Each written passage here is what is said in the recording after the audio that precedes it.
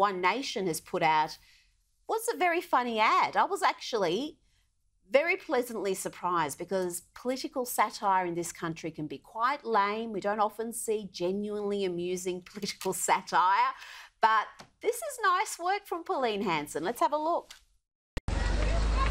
Right, settle down. Let's make a start. I'll just take the roll. Josh Reinberg. Here. Matthew Canavan. Here. Barnaby Joyce. Yep, here, miss. Anthony Albanese.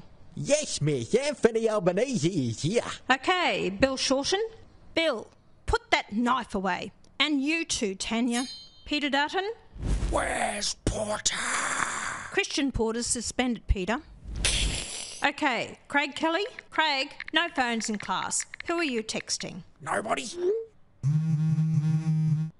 Adam Band. Yes, I'm here on Aboriginal land and I pay respect. It's just the roll, Adam. Always was, always will be. Bob Catter. Well, of course I'm here. Scott Morrison. Scott Morrison? Where's Scott? Yeah, aloha, douchebags.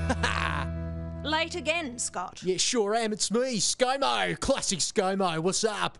Whoop. All right, yes, ScoMo. Everyone's getting a touch up there, Nick. I love the classic ScoMo stuff, but guess what? There's more.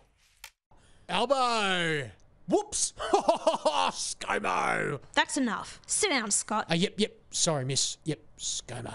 All right, over the next few months, I'm going to teach you about Australian politics. Am I understood? Yes, Miss Senator Hanson. Now listen closely, because at the end of this term, there will be an election.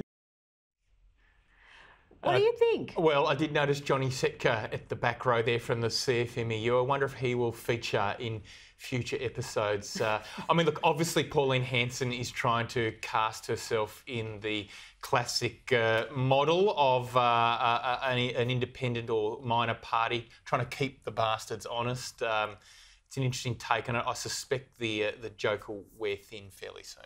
Well, no, not if she keeps bringing up new material and just gives everyone a touch-up along the way.